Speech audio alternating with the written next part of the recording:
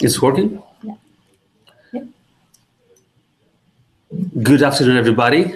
Welcome to the MOOC of CSR and value chain and value creation.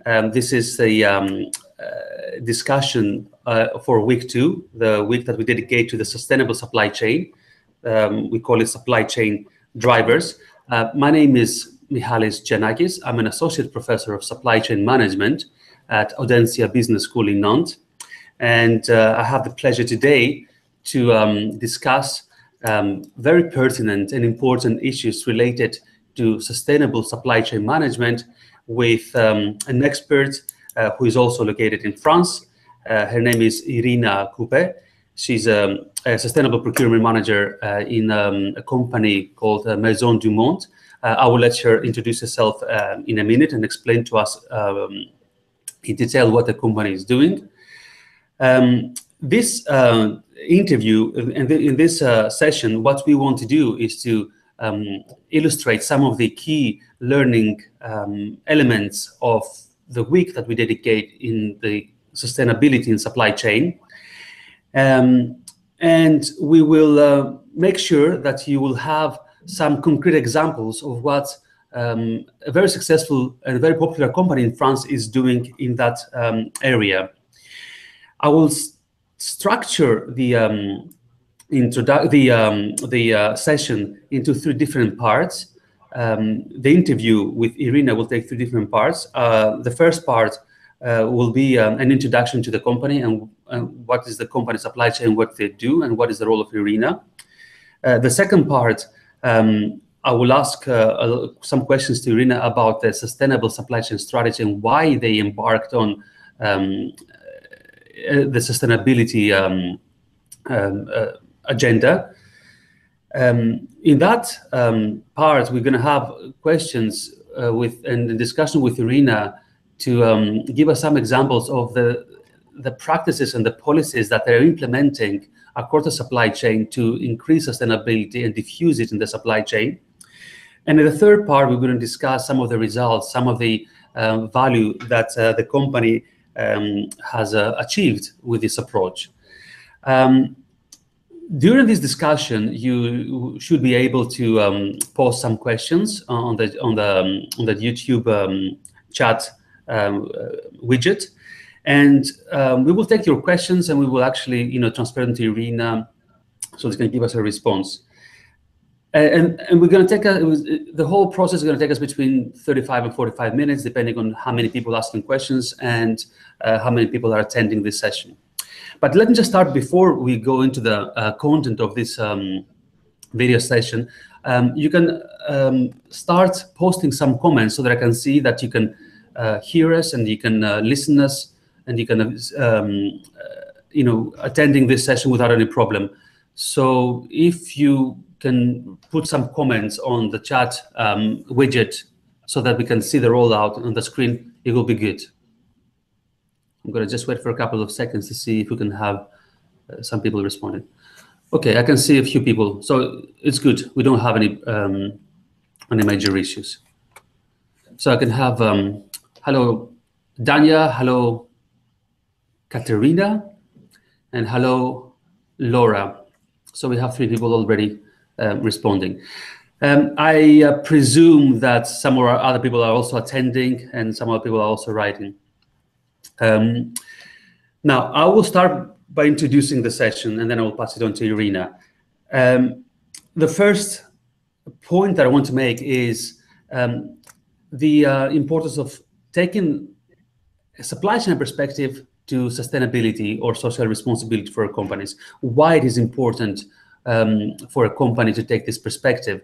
And based on the videos that you have seen and all the material that we have posted online, I can discern 2 different perspectives to sustainability. The first one is to see it as a risk management strategy. We look at sustainability as a way of managing certain risks across the supply chain. That perspective looks at sustainability, but nothing more than preventing from say, bad suppliers damaging the image of the company. So we look at sustainability through the company strategies, not just a simple measure of what the company is doing, but what our suppliers are doing. So if we take the supply chain perspective, that effectively means that we're all in the same boat. You are as good as your supply chain it is. So even if you have the best practices to save the environment, to combat climate change, or to diffuse social justice in the community, you're as good as your bad supplier. So it is important for the companies to look at the supply chain as a way of making sure that they do not damage the environment, that the carbon footprint is very low, that there is a social responsibility aspect in what they do and what their suppliers are doing.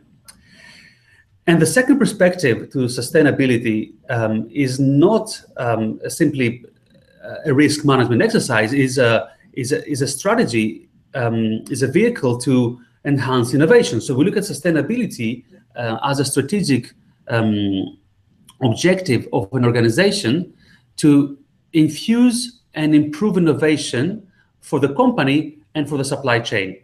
So innovation right now happens not within, well, it happens within, but mostly happens at the crossroads between the suppliers and the major companies.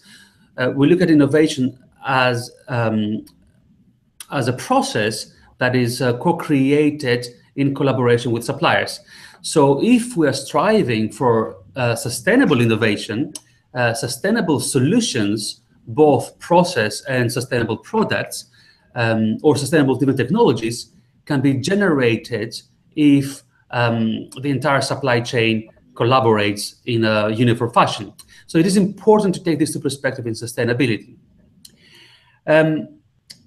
Now, having said that, as an introduction, I will now pass it on to Irina to introduce herself, to talk a little bit about the main business of the company, and briefly introduce what the Maison du Monde supply chain looks like. Not in great detail, but tell us a little bit about your global outreach, your main businesses, and what are your core values related to sustainability. Okay, yes. Hi, everybody. So my name is Irina, and I'm in charge of sustainable sourcing at Maison du Monde. For those who don't know the company, Maison du Monde, it's a big furniture and decoration items retailer. So it was created 20 years ago, and now we have almost 300 stores all over the Europe. So we can say that Maison du Monde is a quite fast-growing and ambitious company. I think our strength is that we offer a very large panel of products, starting with from basic furniture at reasonable prices and going to noble solid wood furniture, so that everybody could be satisfied. So as for our business model, we have our own designers here in Nantes, in France, who create the biggest part of our furniture, of our collections. Then these creations are produced by more than 1,000 suppliers, mainly based in Asia. So if you ask me why we produce in Asia, I can ask you to look at our products, and you will see that we have a lot of ethnical Asian style furniture, and which requires a special skill, which requires also local materials, and that is why we keep producing near to these resources. As for our CSR department, it was created in 2010, so 6 years ago. But we have already a quite strong CSR policy, which is based on 4 main pillars. It can be divided to four main chapters. So the first one is purchase like partners, and this is about assuming our responsibility throughout the whole supply chain. The second chapter is design like visionaries, and this is about creating more ecological products with less impact during its life cycle. The third chapter is commit like enthusiasts, and this is about building a more human company. We have a lot of programs in order to share our CSR values with people who are working at our company. We, for example, we have our bees to make our own honey. We have vegetable gardens where everybody can participate. We organize solidarity leaves. It's a kind of a lottery for all staff members, which allow them to go abroad and to discover our sustainable projects on the field. So this is something that we do in our human resources policy. And then the fourth chapter is trade like citizens, and this is about reducing the impact of our retail. So it's about the green houses, gas emissions, about electricity, about waste management, and so on. So this is the basic chapter of our CSR policy. And as for my personal background, I'm graduated from Wood Science and Technology School based in Nantes. And I joined Maisons du Monde 3 years ago to manage the European timber regulation. This regulation asks all the importers to assess the risk of illegally harvested wood in their products and to take measures to not let this happen. In my work is for every piece of wood that we use in our furniture is to collect the information about the whole supply chain, and then to collect the documents which allow me to prove the legal harvest at the source, and then the documents which allow me to link all the nodes of the supply chain between them. So it's a kind of a huge work. I also in charge of our sustainable offer progress. So I challenge our buyers on their objectives, and I'm helping them to achieve these objectives. I also coordinate our sustainable wood project in India and related to its traceability system. So yeah. This is briefly what I do. Brilliant, thanks, Irina. I mean, clearly, the company, the Maisons du Monde, is one of the leaders in diffusing and propagating this sustainability agenda in France, and we're really happy to see that you're talking to us about this.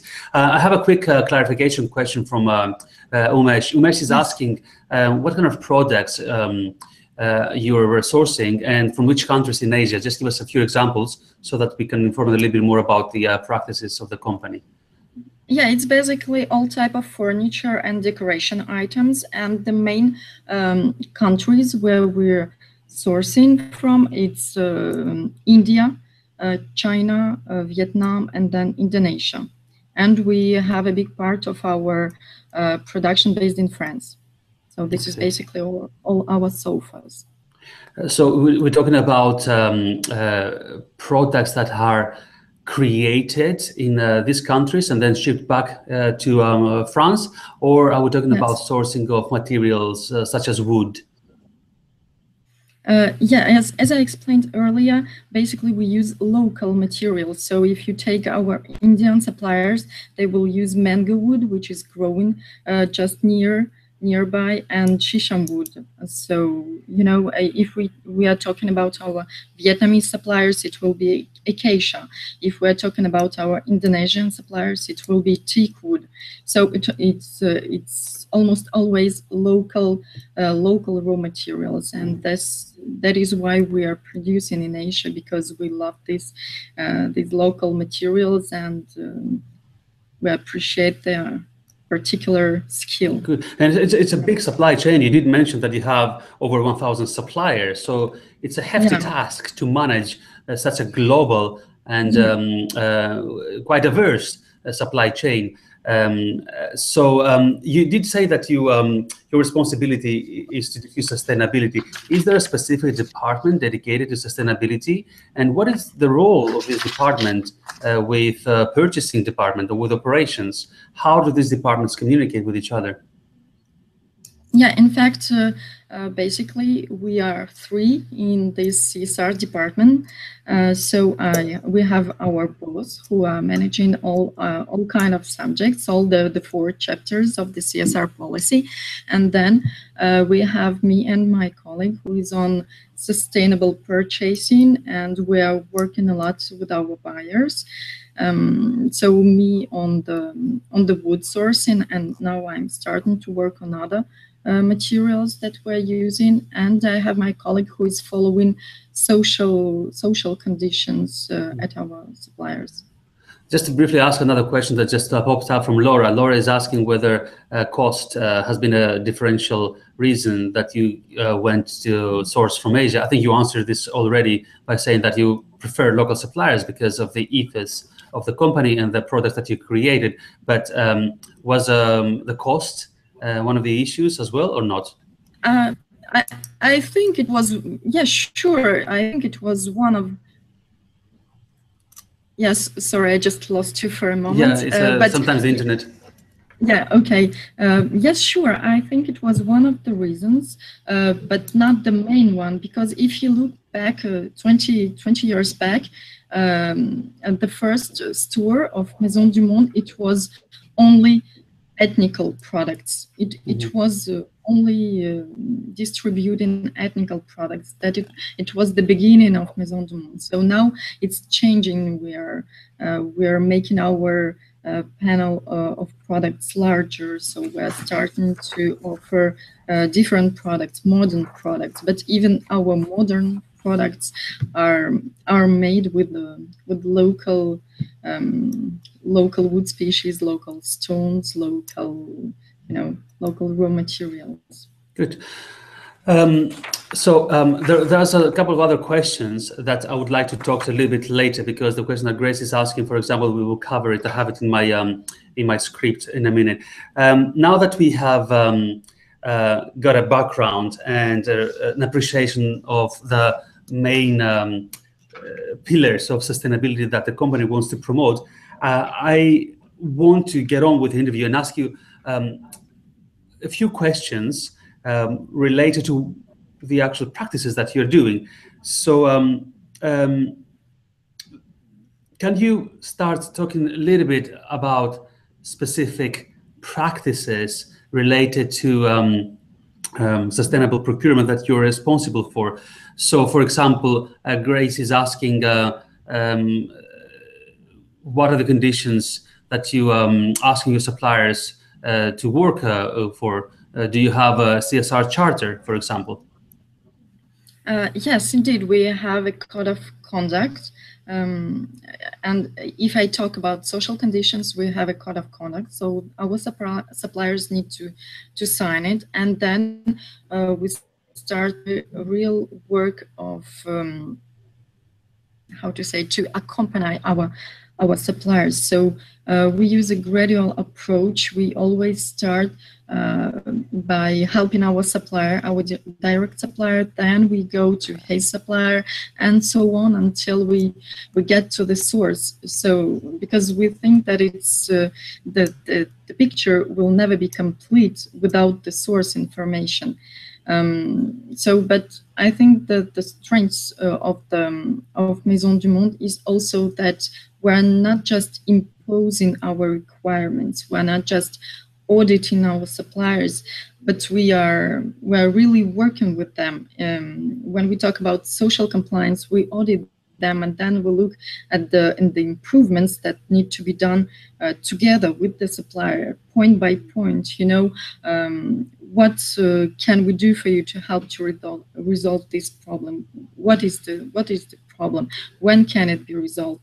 So, you know, and this is how we elaborate an action plan to follow with the supplier. If we talk about the traceability of raw materials, it's the same approach.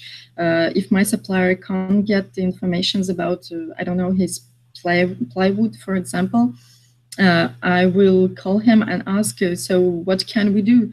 Can you change your supplier? Can you import this plywood from another country? Can we replace it by another raw material which can be easily traced? So, you know, it's always about cooperation with the supplier. Just a follow-up question on this one, because Julie is asking, in addition to Grace's question, apart from the auditing that you said that you're doing for your suppliers, do you use external agencies to audit them? And which are these agencies that you use? Yes, sure. We're working with the BV, Bureau Veritas. We are working with SGS. We are working with Aile du Papillon. It's a French auditing organization, audit body, if we can say that, but which is really different from other auditing bodies, which are just following, you know, a list of questions. But this is really about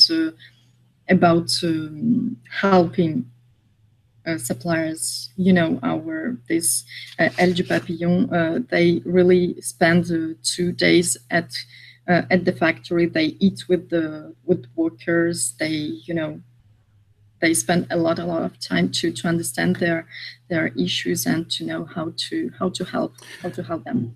Auditing is an extremely important issue when it comes to sustainable supply chain, as you mentioned. But you also talked about a second element of your policy that is equally important: the issue of traceability.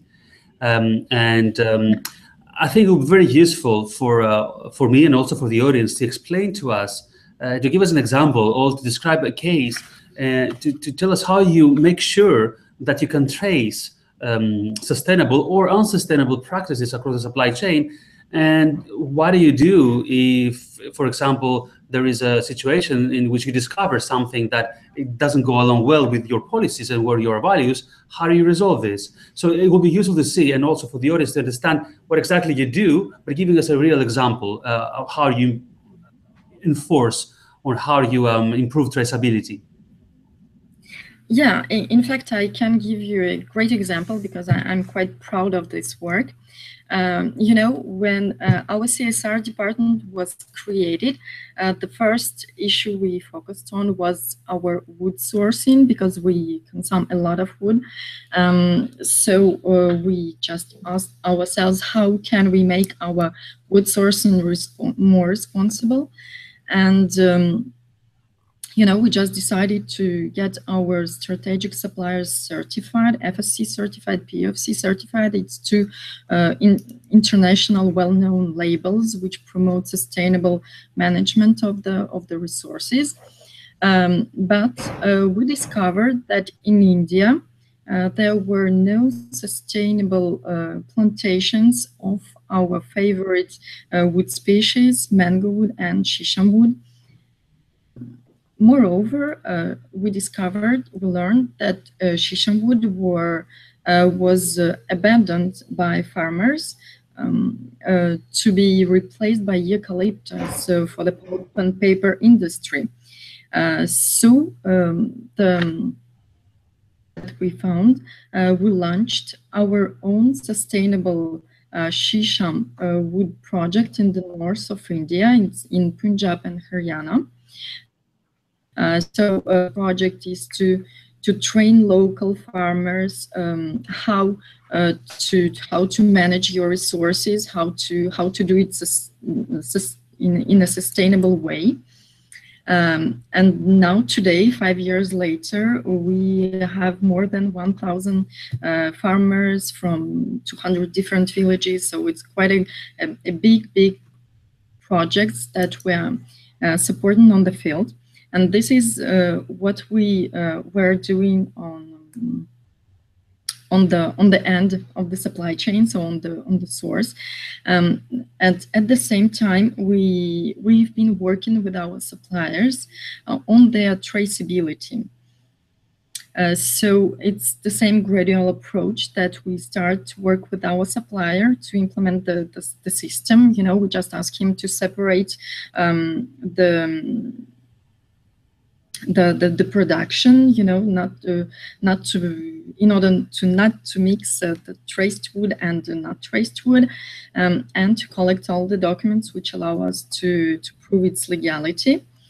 So once it's implemented at our suppliers, we go further to his subcontractor, then we go to the seasoning unit, then we go to the sawmill, and so on until the whole chain is traceable. So with the final goal to connect our suppliers with this sustainable project. It's quite long to implement because you know, because it's a very long. It requires a long time to convince all the nodes of the supply chain to open his sources, you know, to implement the system. So it takes around 1 year, sometimes 2 years, just to make the whole chain transparent. And so now we have 10 of our Indian suppliers who are participating in this program, and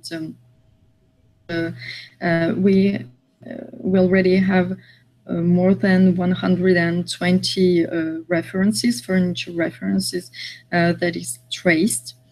So at every shipment, in fact, at every shipment, we audit our supplier shipment. You know, we cross-check the informations. We check that all the wood can be traced until the source, and then our customer can scan a little QR code on the furniture to discover the whole story. You know, where it is coming from and why it is important, the work that we are doing on the field, and so on. So. It is it's an exciting process, and it's very useful that you actually shared this with us.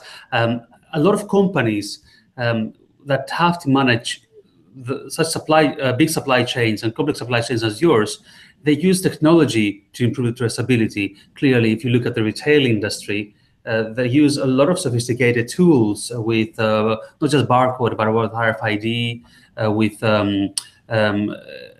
software that crosses the ERP system boundaries of an organization. Do you use any of this technology? In fact, we are working a lot with CFT.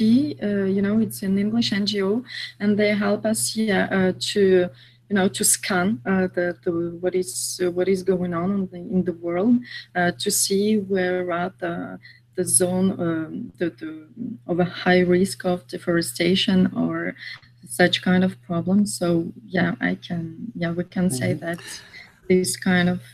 It's very useful to work with companies that are experts, that have background and also invested interest in helping you with this. And TFT and other non-governmental agencies are very useful to support companies.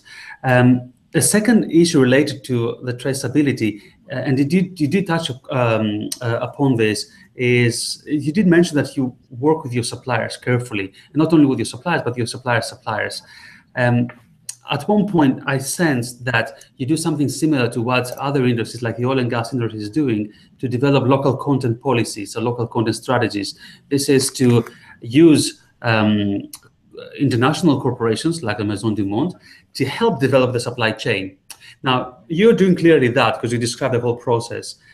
But in your approach and your experience to diffuse your sustainability values with these companies, have you encountered any resistance? What are the cultural issues that you had to understand so that the local suppliers can start learning and thinking on how to develop the more sustainable operations? Because you did mention about the case in India and then the Shisham, that at one point a lot of these suppliers did not use active management in the forestry. So how do you make sure that these companies follow your paradigm and change their practices? In fact, it's a very good question, and it's not simple at all to convince suppliers. You know, it's a background work that we are doing all the time. All the time, you need to, you know, to contact your suppliers and to explain and re-explain what are the issues, why it's important to follow, why it's important to get this QR code on the furniture, that it's not just the QR code, but there is a sense behind this. But it's very appreciating. I don't know how to say it, but it's very exciting to see how people change. Because I can tell you that when I include a new supplier in this program, he's always resistant. So it's quite normal, because they're not used to sourcing.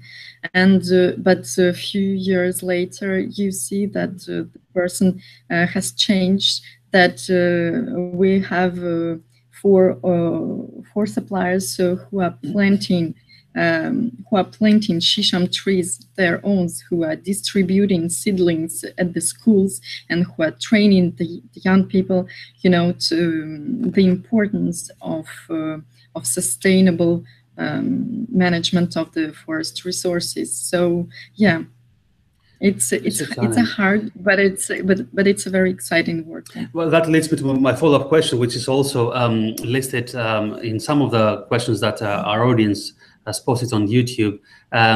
How do you assess the performance of your suppliers then? What tools do you use? And in that particular example, Umesh is asking, how do you make sure that in India, the mango trees and sesame trees are replanted again in India, which is an indication of how you actually do performance management? That will be very useful for us to understand. In fact, we are working with TFT, so this NGO. We work a lot with them. So they have their local offices in India.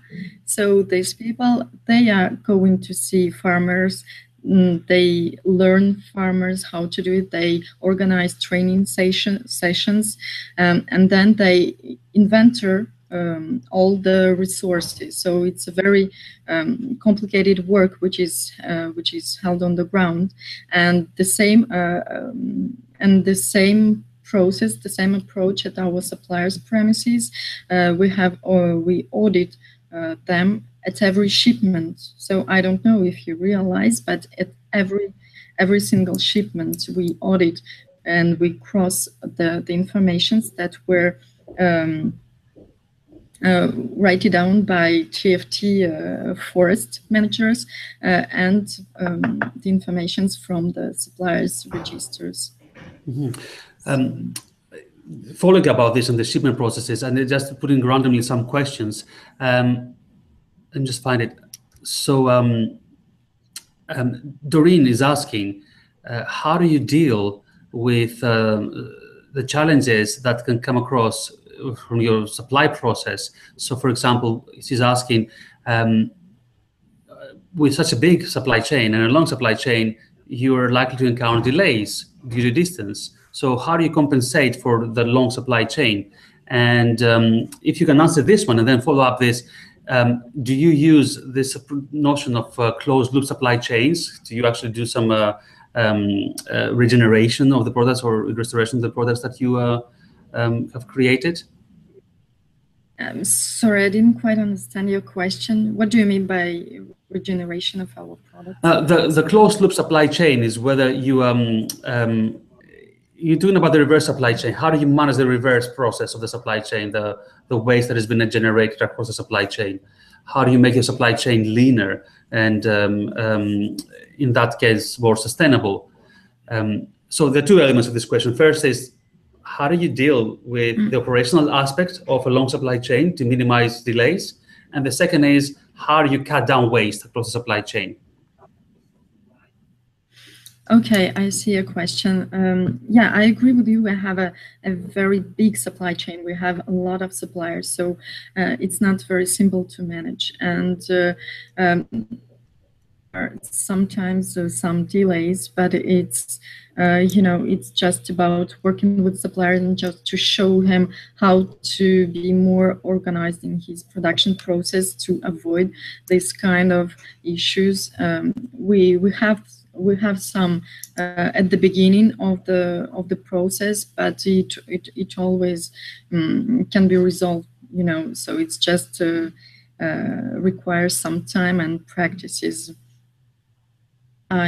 I also want to add that in fact we have a lot of suppliers, and sure, we're not perfect for the moment because we've started only 6 years ago. So for the moment we're only focusing on our strategic suppliers, and we are working very closely with our strategic suppliers. It represents about 300 suppliers. And for the rest of them, there is a work which is also ongoing with them, but it's not so deep, if you want to. It's not so detailed. Mm-hmm. We are progressing.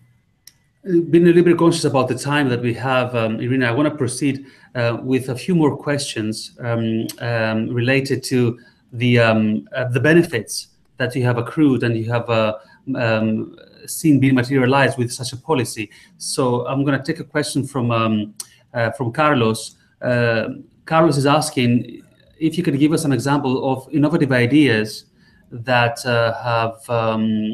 came from becoming more sustainable. Have you seen by this approach, whether with your work with suppliers in India or in Indonesia, you have generated some new ideas on the design of your furniture, of a new ecological approach to the supply chain? Just give us some examples of this, and how the audience, how the customers have actually responded to these ideas that you may have introduced. Yeah, indeed, I agree with you that CSR policy is always pushing us to be more creative, more innovative in our design. And I can give you an example. For example, our designers, they always try to innovate, to use recycled materials. We even created our entirely eco-designed sofa, and we diffused it on several bestseller models of our sofas, and we won a lot of awards for this. This sofa is entirely eco-designed because we used biological cotton, certified wood, recycled mousse, and many things like this. And to reply on your question about our customers' requirements, I can say that they appreciate all these efforts, that they think that it's very important to be responsible. But the biggest issue, and I think it's the same issue for all the companies, all the retailers, that the clients are not ready yet to pay more for responsible products. So sometimes, when we do this work, we have to absorb the extra cost of these products because people are not ready yet, to pay for it. They want it, but they don't want to pay for it. So I think it's the main issue. I think it's a wave that, it's a cultural issue that we need to go through, this cultural change of, somehow as consumers, be willing to pay a little bit more if we want to have this ecological product. I will ask two more questions, and then we can actually recap the interview. I will take two more questions from what has been listed here on my screen. Julie, she's asking, apart from your certified wood that you're responsible, seems according to her that it's very well managed process. What are the other challenges do you have to work on in your supply chain? Yeah, in fact, I've already elaborated a roadmap for the next 3 years, and I'm continuing work on other raw materials, especially on the leather. So I've already started to trace our leather to its origin, because it's very important. I don't know if you are aware about the dangers that can be related to the leather production. So this is one of the topics I will be working on next year. I also started to work on the, even if we have a little quantity in our candles, but you know, it still can be an issue. So it's very important to work on it too. And then there are a lot of things to do too. You know, there are cotton, all the tissues, and so. Talking about this, there's a specific technical question to which I'm afraid I don't really know the answer, but we hope that you can actually answer this. It comes from Louise, and Louise is asking something very specific, whether there are any risk through the introduction of harmful spices. I presume he means spices like the spice that we use along the products that you import. Louise, if you can hear us, can you clarify, because I'm not really understanding what you mean by spices. I presume you mean the spice. Maybe species. Well, yes, species, yes, but yeah, but if you actually can understand the question, because I'm not really clear with what spices or species mean in that context. Can you please repeat it? I will try to understand. Yeah, well, Louise is asking a question. Louise, if you can still with us, just please try to rephrase your question if you can. He's asking of the existence of any risks through the introduction of harmful species along with the products that you import. In fact, yeah, there is a risk, but that is my job, you know, to avoid this risk. So as I explained to you, I always keep an eye on all the species which are entering our production. So it's very important to, you know, to check everything that is used in our products, and especially with the European timber regulation, it's also an obligation for importance. So you follow, you know. So I don't know. Yeah. I don't know. Standards, international standards. I think we have a final question from Laura. Louise, I hope that you got an answer to your question. So Laura is finally asking, everything is great in what you do, and we like what you do. How do you communicate? How do you make aware of your social responsibility and sustainability strategy to the public? And how do you measure, how do you judge the reaction of the public? What do you do to publicize your practices? In fact, you can go on our website. So if you go to Maison du Monde, on the left top corner, you will see Développement Durable. So it's the sustainable development in France. And this site is dedicated to our CSR policy. So you have a detailed description of everything we are doing in the framework of our CSR policy. So if you want to see more about this traceability project in India, for example, you can go and see the videos that was made with our suppliers. So it's very interesting. So I really advise you to do this. But we also publish report every year. I mean, we started it. We started to publish it last year, so it was based on the results of 2014. This year we published this one, and this is our measured results of 2015, and it will be the same every year. So it's publicly available. So I invite everybody to download it and learn more about our CSR policy. Good. I think we have a last-minute question that very, very good, clever Eric, has managed to put it through. I'm afraid, Eric, this question that you're asking is too long. I'm going to put it there to Irina, but we don't have time to elaborate this. Eric is basically asking, how do you deal with the political and sociological risks that are generated by the ever-changing social practices around the world? This is a very broad discussion that we can engage because this is not something that we can deal with in this interview. Basically, the question is, so we have a lot of political issues across the world. I mean, we know what's happening in the Philippines right now. How do you react to this? I don't know. I mean, I would probably jump in and would say that a company needs to be alert of these political changes and somehow work closely with non-governmental organizations and organizations that are being champions in promoting sustainable supply chain across the world, to put more and more pressure to politicians, and the public to really reinforce this agenda. Exactly. Do you see any weaknesses? Lee is asking in your approach. I'm going to finish in a minute. Do you see any weaknesses in your sustainability approach? Weaknesses? No, I don't see weaknesses, but as I told you, we're not perfect. We are just progressing step by step, but I can assure that we'll continue this work. It's a step-by-step approach. Important.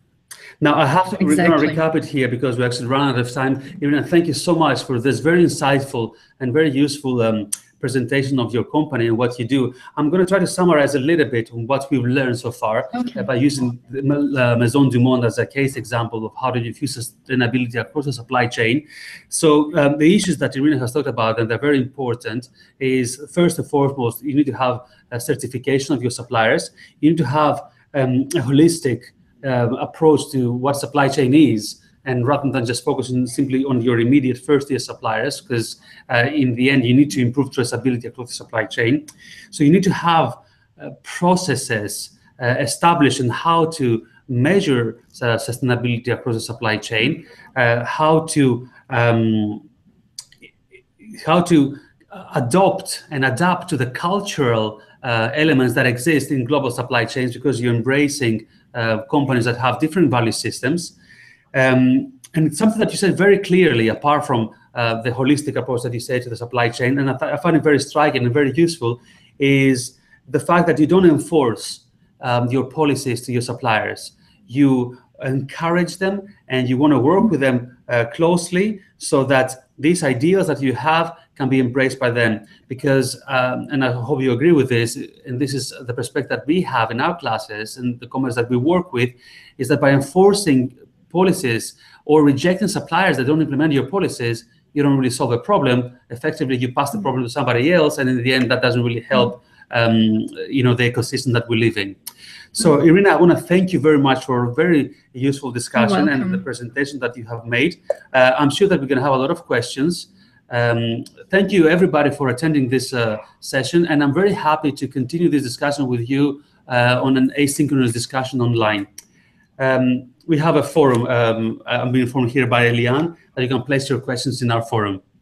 So thank you all so much, and à bientôt. Thank you, Irina, as well. Merci. Thank you very much. Thank you for inviting me. Thank you. Bye-bye.